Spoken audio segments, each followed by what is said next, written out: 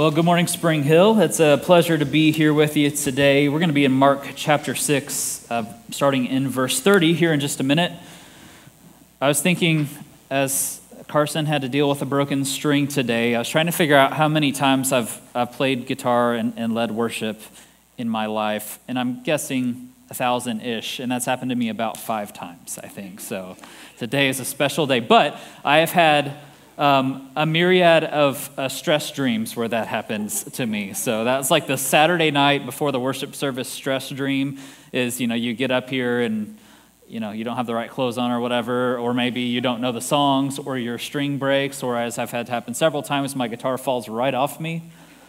Some of you guys in the band maybe remember that. So I've had those stress dreams. I've also had recurring dreams that are good. Usually it seems like maybe this is your experience, or maybe I need some psychotherapy, but it seems like usually the stress or the recurring dreams I have are bad. But I have had one good recurring dream, and it's where I'll go to a concert, so back to the music piece, and I'm there and usually about the third row, something like that, close enough where the band can see me, and they look out during the concert and they realize we need this guy on stage right away. So they invite me up, whether it's some rock band or whatever it might be. They invite me up, and I come up, and I'm like, if you really want me to play, I'll put on a guitar and I'll play. So I put on a guitar and I play. And that's my exciting recurring dream. It's never actually happened in real life to me, but it has happened to a few people, sort of.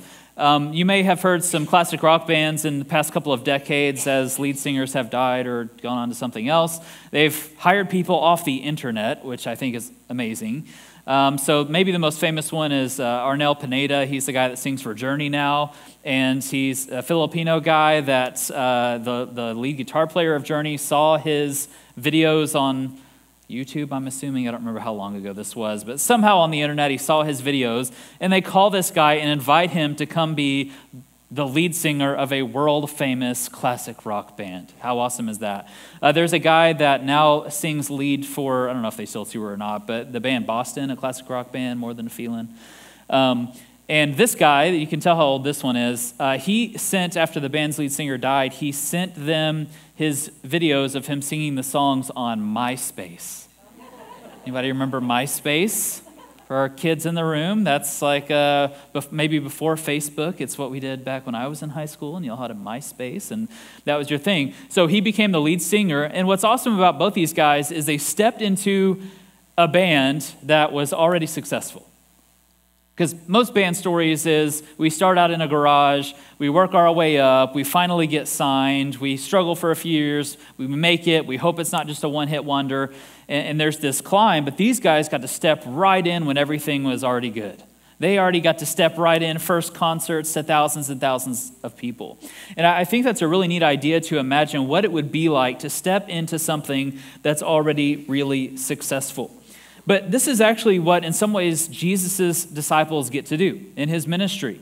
They show up, they say yes to following him, and fairly quickly within their following Jesus, he thrusts them in to his success.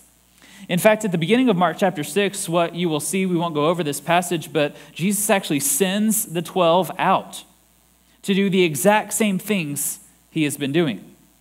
Not only do they get to go out and preach, they get to go out and heal people, which is pretty cool, and they're casting out demons. I mean, talk about a resume right there. One time I healed, 5 times I cast out a demon from someone. So they actually get to go in and join the work that Jesus is doing. You can check out a quick little summary in Mark chapter 6, verse 13. And then weirdly enough, Mark decides, for whatever reason, to insert a story that happened well before these events. And it's the story of the death of John the Baptist at the hands of Herod Antipas.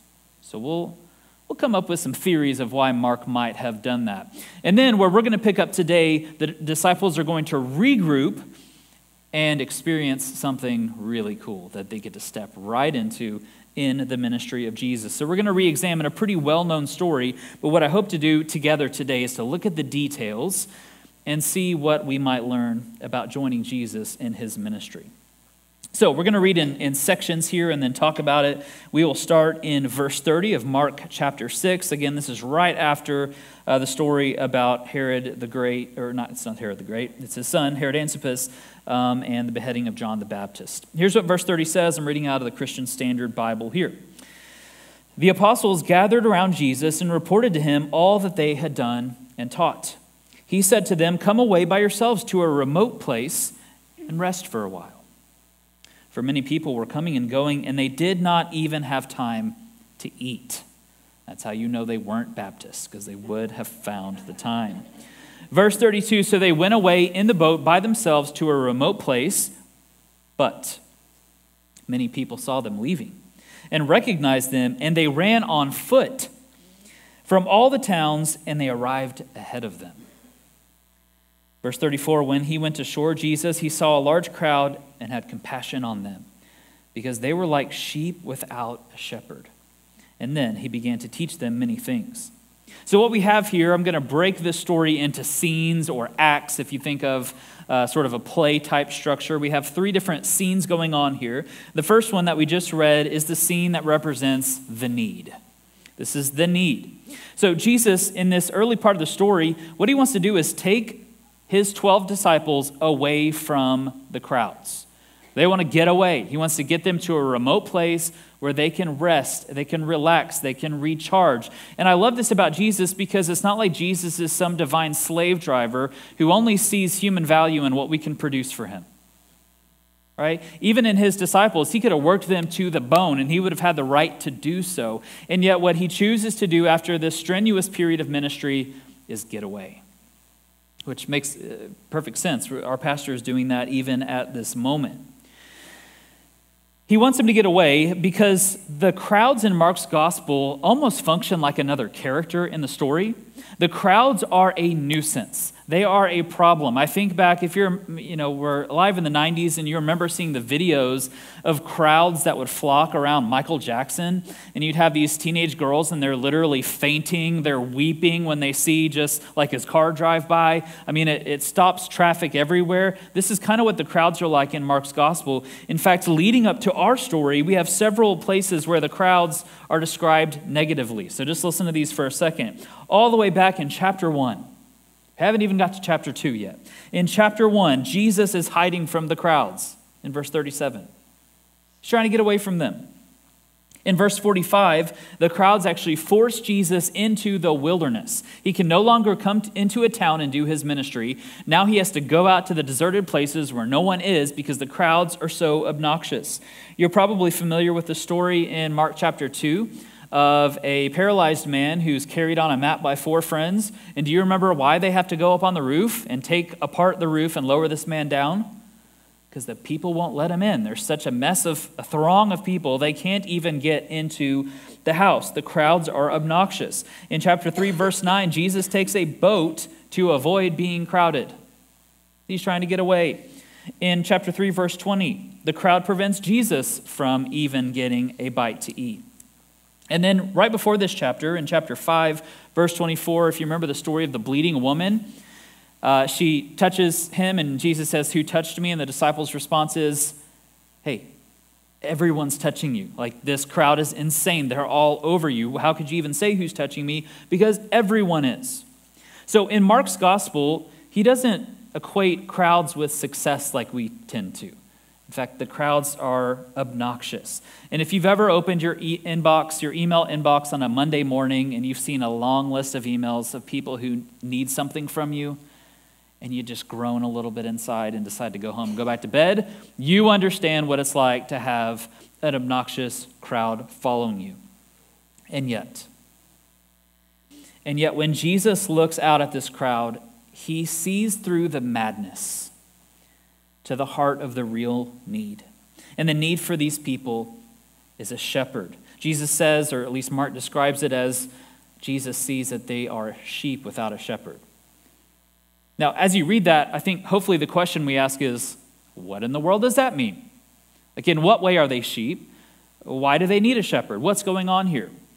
And there's several passages in the Old Testament that talk about being sheep without a shepherd. But I think probably what Mark has in mind, what Jesus had in mind, is a passage from Ezekiel chapter 34. So keep your finger in Mark 6 and flip over to Ezekiel chapter 34. And what we're going to find is this prophetic passage from Ezekiel, God speaking through this prophet, is actually a critique of the leadership in Israel.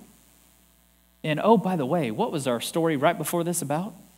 A really, really bad governor named Herod Antipas who does terrible things. In fact, one of the things that we see taking place is Herod is off eating with his buddies, and they have this really wicked banquet, and then it ends with John the Baptist's head on a platter. I mean, talk about some makes you not want to eat again. I feel like the next time I was at Herod's party, I'd be like, is this the platter? Like, I feel like I've seen this platter before. This isn't the one the guy's head was on, right? So pick back up in Ezekiel chapter 34, verse 14. God is critiquing the shepherds of Israel, the leadership, for not leading his people well. But here's what God promises, and I'm just giving you a section. I encourage you after this is over, go back and read all of Ezekiel chapter 34. It's rich all the way through. But let's pick up in verse 14. Here's what God says through Ezekiel. He says, I will tend them, my people, in good pasture. So pause for a second. How would you describe, what image comes to your mind when you think of good pasture? Probably a rolling hill with green grass on it, right? So if that's the case, file that away in the back of your mind, and we'll come back to that. So back again to verse 14, Ezekiel 34. I will tend them in good pasture, and their grazing place will be on Israel's lofty mountains. There they will lie down in a good grazing place. They will feed in rich pasture on the mountains of Israel. I will tend my flock and let them lie down. This is the declaration of the Lord God. I will seek the lost, bring back the strays, bandage the injured, and strengthen the weak. But I will destroy the fat and the strong. I will shepherd them with justice. This is God's promise to his people. No longer is God going to allow these wicked leaders to come in and abuse his people. In fact, earlier in Ezekiel, it talks about the shepherds as if they're eating their own sheep to fatten themselves up. And these people, ultimately, they're like sheep without a shepherd. They don't have the leader that they need. They don't have good leadership. And so I think when Jesus looks out and he sees people and they're like sheep without a shepherd, they need God to show up. They need God to show up and start leading his people again, to take control, to kick out all the wickedness, to deal with those bad guys, and to lead his people with grace. And so what does Jesus do here? Well, we don't get right to the miracle. In fact, what Jesus spends who knows how much time doing is teaching his people. That's what the shepherd does. He comes to his people and he speaks truth to them. And we don't know what Jesus said. I wish Mark would have recorded the whole lesson and would have given us a few chapters of, the sermon before the feeding or something. But we don't have it, but I just wonder if Jesus taught them Ezekiel 34. And he told them, the good shepherd's here. I'm here. And I'm going to lead you. I'm going to take care of you. I'm going to seek the lost. I'm going to bring back the strays. I'm going to bandage the injured. I'm going to strengthen the weak.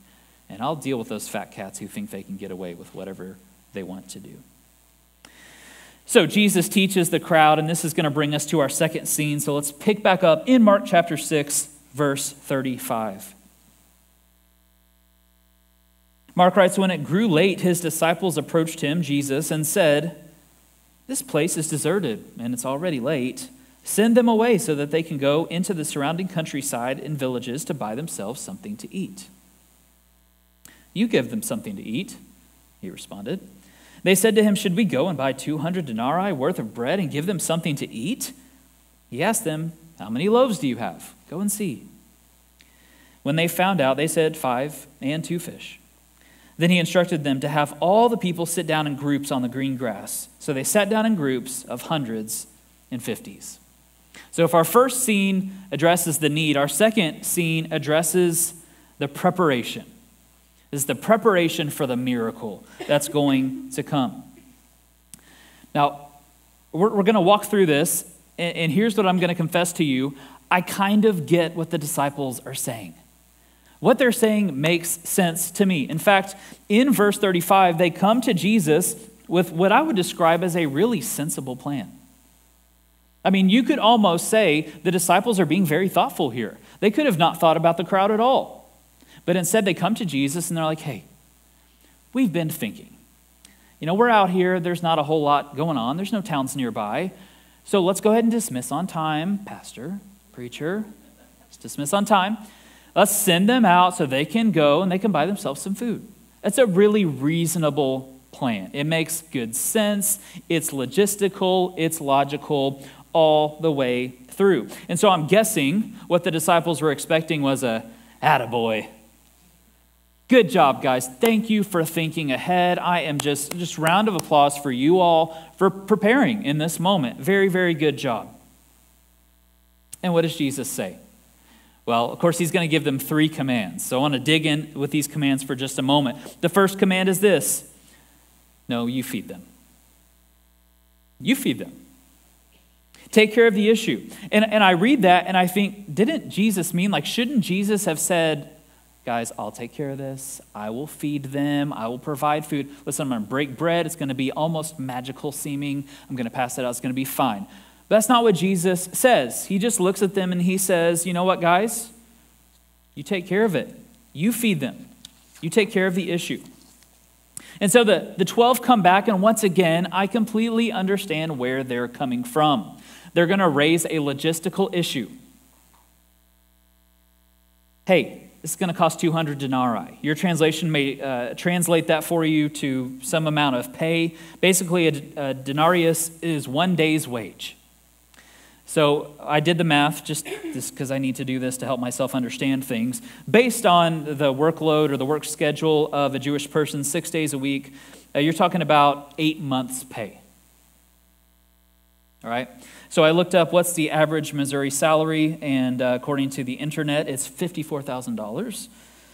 So 8 months' pay would be $36,600, just to try to put some type of number on it to help us understand what they're saying. Now, I don't know if the disciples had this kind of money, possibly from all their collections. They did, or maybe they didn't, and it's just this is nuts. But either way, they look out at this crowd and they think, you know what this is going to take to do what you've just asked us to do? $36,000. It's a lot of money. So you're telling us to collect this money, and then, we haven't even gotten to the logistics of how are we then going to go into town? Where am I going to find $36,000 worth of food? How are we going to haul it all back? There's tons of problems with what Jesus just told them. And so how does Jesus respond in verse 38? Go see what you've got.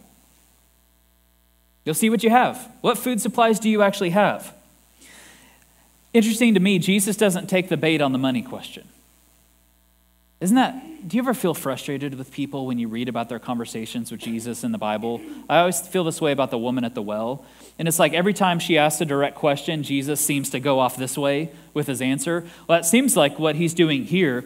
But then when you stop and think about it for a moment, can you just imagine if instead of multiplying bread and passing it out, if Jesus had multiplied money and passed it out? We'd have a really different faith.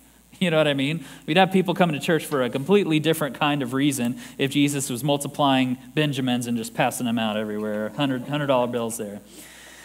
And once again, when we look at the task, we know that Jesus could have done this by himself. What does he need them to go check out what they've got in the lunch pail? He could do it himself. But instead, he issues a command to his 12 disciples and says, go check out. Go check it out, see what the scene is, what food do we have. Of course, they come back. They've got 7 food items. 7. Which Mark's just setting us up with this number to show us the magnitude of what Jesus is going to do. So little, resulting in so much. So then we get our third command. This one seems a little more sensible. In verses 39 and 40, the disciples themselves are told to seat the people in groups. So now they get to be logistical. Finally, they get to make the pattern and organize the group. They get to set things right. But as I was reading through, there's a couple of interesting words that are used here for the groups. They're not just standard words for groups. One of them actually is a word for parties. Like Kimbrough, party of 50, your table's now ready. Or Spring Hill, party of 100, come on in. So parties is one of the words. The other word that is used here in this section is the word for flower beds. He puts them in flower beds. Now, I don't want to make too much of this, okay? So I am a Bible guy. I don't want to overread this passage, but I will say this. In light of the fact that throughout Mark's gospel, he keeps presenting the crowds as a nuisance, I think it's meaningful that in this particular moment, Mark presents this group, this crowd of what we know is going to be 5,000 men, like a field full of flowers.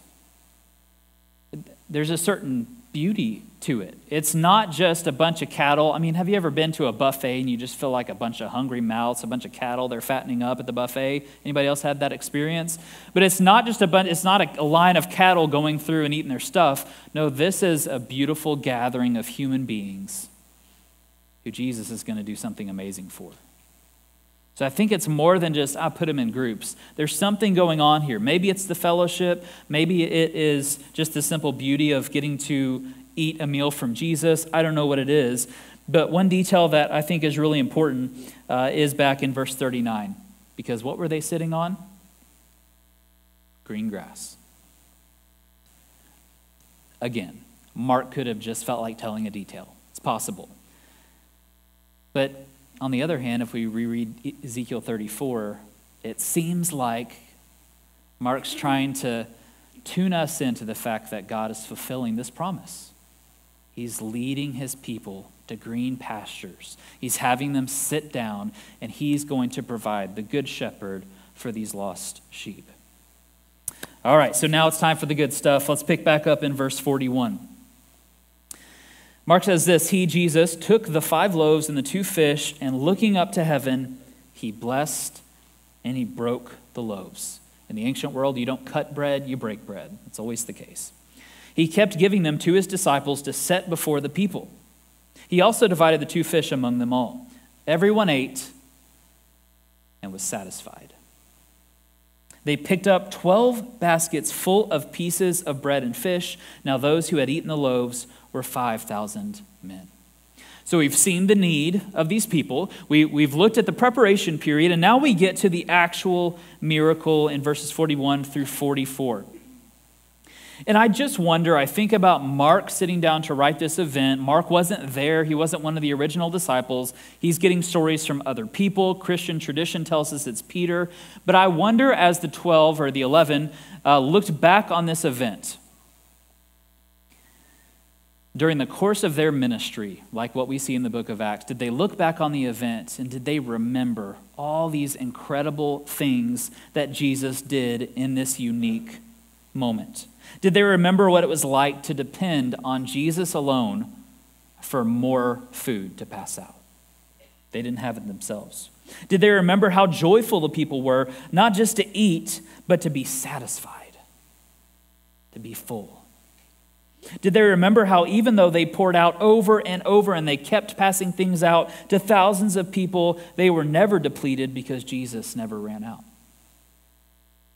Did they reflect on the kindness of Jesus, not just to do a miracle around them or next to them, but to actually include them, allow them to join in and participate in this amazing miracle that he did for thousands and thousands of people? Because I think when we read this passage, we can read it as a nice story about a miracle, but the question that comes to me is, why didn't Jesus just do the miracle alone? Why not just do it himself? He has the power. No one's preventing him from being able to do this. And I think it's the same reason that Jesus sent out disciples earlier in this chapter to do his work. You see, Jesus doesn't just love doing miracles for people, even though he does. He loves doing amazing things in people's lives. Jesus doesn't merely like to show off his power and do a holy divine flex. Jesus loves to invite real, flawed, confused human beings to join the miracle and to play a part. So we've looked at their story, and I know obviously we're not first century Jews running around with crowds of people chasing Jesus down, right? We have a different story. And even though our activity may look different, and I don't necessarily expect Jesus to multiply a bunch of food again in our lifetime, Jesus still invites us to join the miracles that he's doing all around us every single day. So in our application time, I want to look at the same scenes, but I want to look at them from our story instead of the story out of Mark chapter 6. So let's talk about the need today. I think this one doesn't need much explanation because if you ever look around at the world around us, there's a lot of need today. There's desperate need. And so the need today really is quite simply Jesus. It's Jesus for the lost. It's Jesus for the saved. It's Jesus for all of us. We could think about statistics, so I pulled out a few just to illustrate for you. There's a Pew Research data that came out that suggests those who identified themselves as Christian in 1950 was around 90%. Now, what does it mean to identify yourself as Christians? A whole other issue. But all that to say, in 2020, that number has dropped to 64% of Americans who will readily identify themselves as Christian in some capacity at all. We could talk about Bible engagement, how connected are people to Scripture. And this is one that's fascinating to me as a Bible guy because before COVID, we had a 10-year consistent trend of about 50% of the population had some type of engagement with Scripture. For example, you sitting right here right now would be engagement with Scripture. Since COVID, that number has plummeted. I don't know why, I don't have the answers, but it's gone down to 39% over, once again, a 10-year average. So if you thought COVID was going to be some great savior and push everyone to Jesus, it hasn't played out that way. We could talk about SBC data that shows that 7 out of 10 youth group attendees will stop attending church by the time they graduate college. And just anecdotally, if I go back to my youth group, which was amazing, and I had an amazing experience, that data certainly stands true. And we're not even talking about the Christian deconstruction movement, if you're familiar with that, where my age group is coming and going, all this stuff that happened wasn't real or whatever. We haven't even moved out of America to worldwide issues. So all that to say, I think we're aware, I don't need to beat this down, that there are needs today. And so what's the solution? Because if I'm being honest, the way I want to go with the solution is, I think we need better teaching on this subject, or I think we need a program that accomplishes this, or maybe, those of us who have children, we need to go full Amish to make sure they don't run away from the church at some point in their life. But the solution actually is the very simple Sunday school, trite-seeming answer. The solution is Jesus.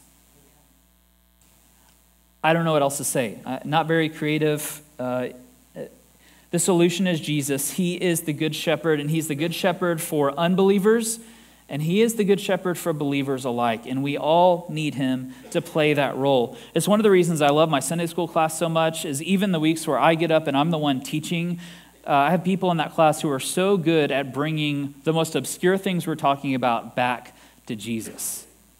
To say, well, I think this is how knowing Jesus actually impacts that very issue. And I love that, and we need that. I need that in my life. Let's talk then, if we know the need, let's talk about the preparation today. And once again, the answer is so simple, it's going to sound just like a very trite statement. But the preparation that we need is the same preparation that the disciples had, and it's that they walked with Jesus. We could skip forward to the book of Acts where the religious leaders are attacking the apostles, and they say, man, what's the deal with these people? They're untrained, unschooled, ordinary guys. What's different about them? And the difference maker is they walk with Jesus. When we gather for life groups, I'm sure the sign-ups are coming here pretty soon. Our life group, by God's grace, we really strive to just be very open with our lives. And so we just all give a prompt, and we'll just talk through it when we get together. And so one of my favorite prompts is something like, what's pushing you closer to Jesus right now, and what's tempting you to be dragged away from him? In this moment, in this season of your life, what's pushing you closer? What's dragging you away? And it's such an important question. In my unique role as a college professor and a theology teacher, I have students and others come to me often, and what they'll say is, I know I'm supposed to do a quiet time. I've heard it my whole life. I know I'm supposed to go to church. I know I'm supposed to do all these things, but I really don't want to because I don't like it. So what am I supposed to do? Or maybe the question is simply, my quiet times are stale. It's just a chore to get through. What do I do about this? And I have two different answers. The first one is this reality that a lot of times the grass is greener in the valley than it is on top of the mountain. What I mean is, a lot of times we want to escape this valley, this dark place, this shadow of death, or frankly, maybe just this place of boredom. We want to get out of it, but actually, sometimes those are the places where God teaches us the most. I think maybe because it's when we're most desperate. We realize we actually need him. So don't discount the valleys, but on the other hand, what I encourage people to do is to think about their relationship with God a little bit differently. Because I'm afraid, and I've experienced this, lifelong Baptist here, I'm afraid that we sometimes have this semi-masochistic, like punishment-oriented approach to our faith, where we think, man, if I don't walk away feeling bad, or if this isn't horrible, or just straight up discipline that I don't want to do, if it's not one of those things, then this must not really be of God. If you've ever felt that, can I just suggest to you, that's silly. That's not what we find in Scripture. God has designed our relationship with him to be one where we enjoy him. It's okay to smile sometimes, right? It's okay to be excited about something related to your faith. It doesn't have to be a mere chore all the time. So here's my advice to people I often give, is to find what pushes you closer to Jesus right now and run after it. Just go for it. If you're a music person, pray the words of your worship music as you listen to that. Let that be part of what it looks like to relate to God, to be with Jesus. If you're someone who you feel like you need to go so deep into Scripture all the time and go word by word, maybe you need to zoom out and read bigger chunks of Scripture. That's something I'm doing right now because I just got tired of going way too deep, and so I've been reading through 2 Kings and just hitting the big picture, and that's really been filling for me. Maybe you're someone who you've just tried to sit in a room by yourself and pray, and you feel like you set a timer and I want to pray for 5 minutes, and you pray your heart out and 45 seconds has gone by. Anybody else been there? So maybe you need to write out your prayers, or maybe writing out your prayers has become stale. So guess what? Find another way to pray. Go on a prayer walk. It doesn't have to look the same for every one of us. Maybe you want to find a new insight each week to share with a friend because you think, man, am I supposed to just sit in a room by myself and that's the full sum of my faith?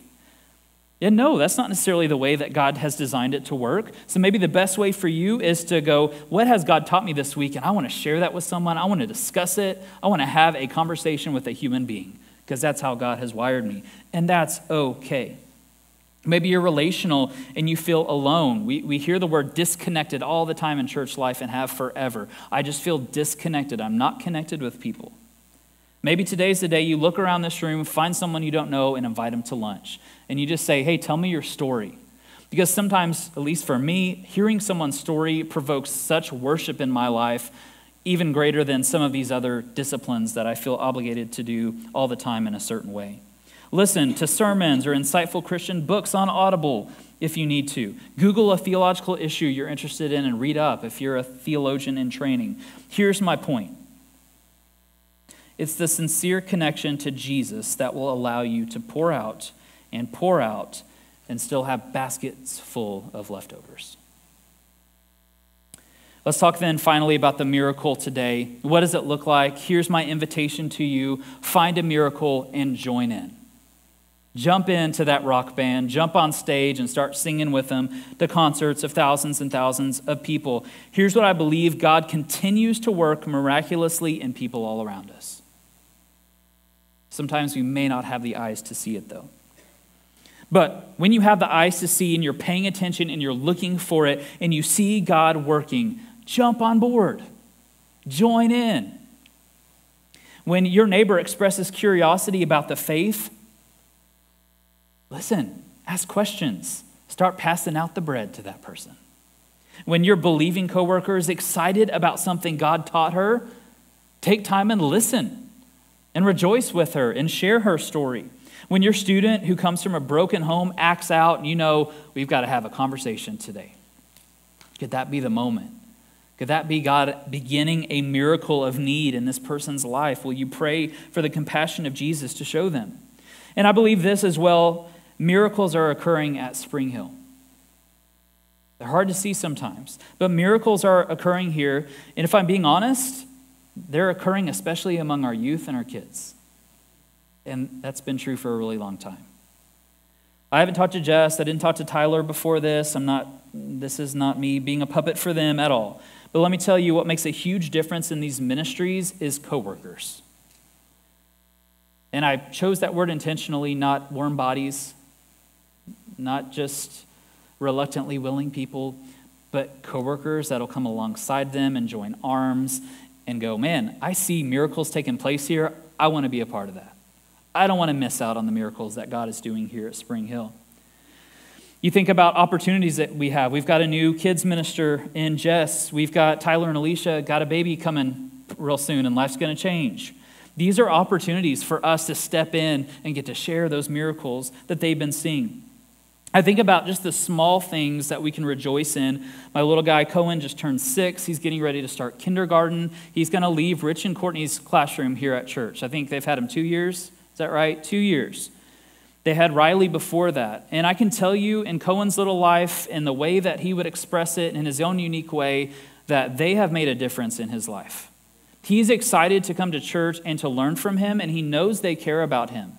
And so the miracles that are taking place in him, and we pray for him to come to faith one day, they have had a role to play in a very real, miraculous event in the life of a child. Because they're willing, and they're willing not just to show up, but to invest. And that's awesome. I think about Rob and Tal. Rob taught my Sunday school class for me today. Rob was my first small group leader back when I was probably a freshman in high school. He was my small group leader with a couple of other guys. Rob and Tal have taken me to Africa when I was 17 years old. Rob and Tal took me to Romania when I was 20 years old. In both of those trips, I was a punk kid. Wasn't I a punk kid? Can you nod with me that I was a punk kid? I was a long-haired punk kid who thought he knew everything, and through their willingness to be leaders in those experiences, God changed my life in really special and unique kinds of ways. So here's my point. These opportunities aren't about skill set. They're not about training, even though training is awesome.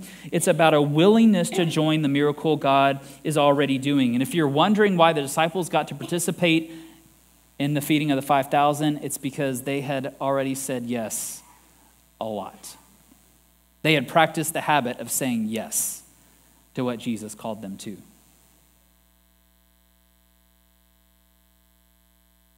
Jesus can do every single one of these things alone, but he invites us to join in. It may seem overwhelming, it may seem impossible, it may leave us with a lot of questions. But the Good Shepherd is still in the business of feeding sheep. Will you join him? Let's pray.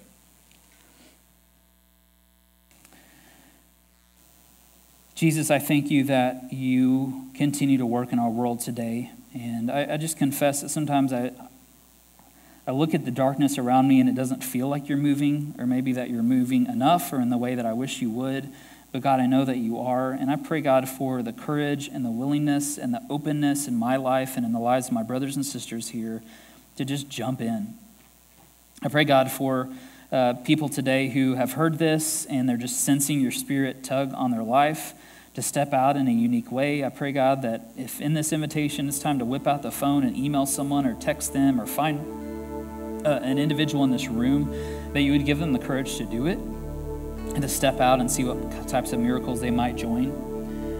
And God, help us to see. Help us to look out and see the need and to know that you are moving. Thank you, God, for your word. Thank you for your goodness.